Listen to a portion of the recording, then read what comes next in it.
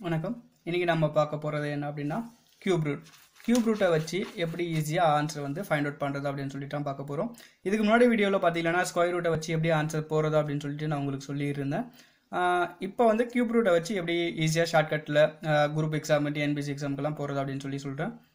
நல்லா நோட் பண்ணிக்காங்க. அதுக்கு முன்னாடி நமக்கு தெரிய வேண்டிய வேல்யூ 1 கியூப்னா என்ன, 2 கியூப், 3 கியூப், 4 கியூப், இதோடைய வேல்யூஸை வந்து ஃபஸ்ட் நம்ம தெரிஞ்சுக்கணும். வேல்யூஸை தெரிஞ்சுக்கிட்டால் மட்டும்தான் நம்ம நெக்ஸ்டோடைய ஆன்சர் வந்து நம்மளால் ஈஸியாக போட முடியும். அதனால் நம்ம மறக்காமல் இதை தெரிஞ்சுக்கிறது முக்கியம். ஸோ நம்ம ஃபஸ்ட் ஒன் வந்து நான் போடுறேன் பாருங்கள். இதுக்கு வந்து கியூப் ரூட்.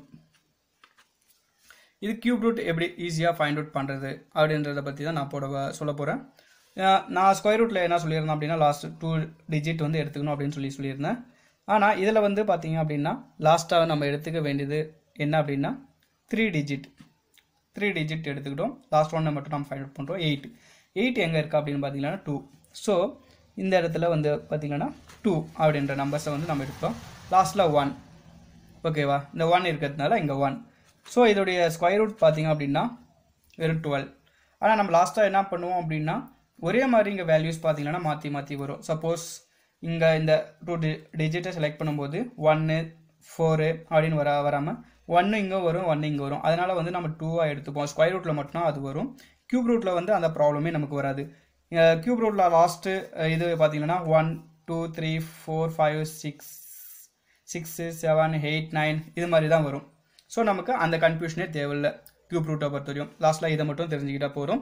நெக்ஸ்ட் ஒன் நான் ஒன்று போடுறேன். நெக்ஸ்ட் ஒன் சம் எக்ஸாம்பிள் சொல்கிறேன். 15625 இதுக்கு கியூப் ரூட் எப்படி எடுக்கிறது அப்படின்னு சொல்லி சொல்கிறேன்.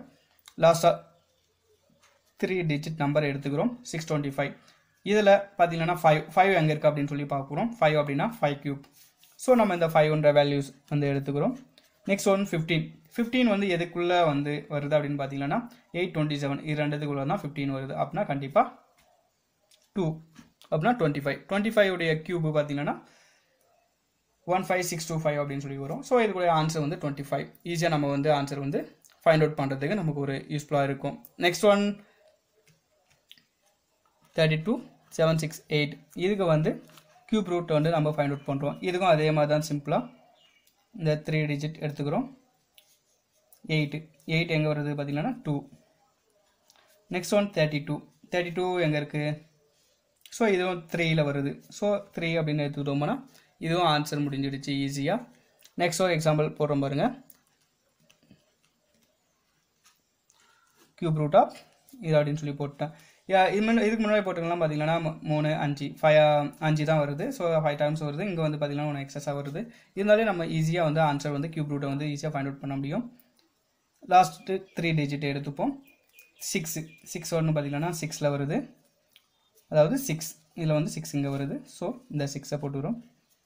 884 அதாவது 884 அப்படின்னா 9. இந்த 9க்குள்ளே வந்தது 729 மேலே 1000க்குள்ளே பார்த்தீங்கன்னா 9 அப்படின்னு வருது. ஒரு ஈஸியாக ஆன்சர் வந்துச்சு 96 அப்படின்னு சொல்லிட்டு